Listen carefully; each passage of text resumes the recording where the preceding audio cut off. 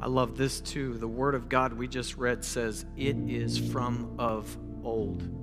That's a set of words you might have just gotten right on by. Do you know what it means? It means God's love and mercy for you has always existed and will always exist, no matter what. No matter what, that song that we sang.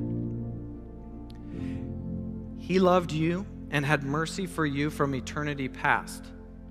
So, you have to come to some logical conclusions about this. If that's true, if he loved me before anything even happened, then how can I believe that just because something happened that all of a sudden my warranty is void and now I'm disqualified from his love? How now could grace all of a sudden no longer be available? And so promise 2 is God is compassionate. Whoever trusts God will not be disqualified. You will not be disqualified. That's why David says, hey, Father, don't remember the sins of my youth or my transgressions. Translation there is, Father, forgive me for my sins yesterday and the ones I'm probably committing right now.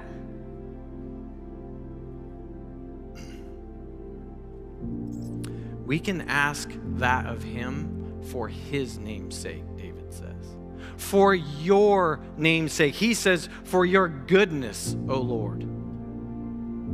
I find that to be powerful because what David is essentially saying is because I can trust in your desire to save me. I can trust in your desire, God, to actually save me. David believes, and what he wants you and me to believe, is God is consistent in his promises. That our failures are not greater than his mercy, and they can never be.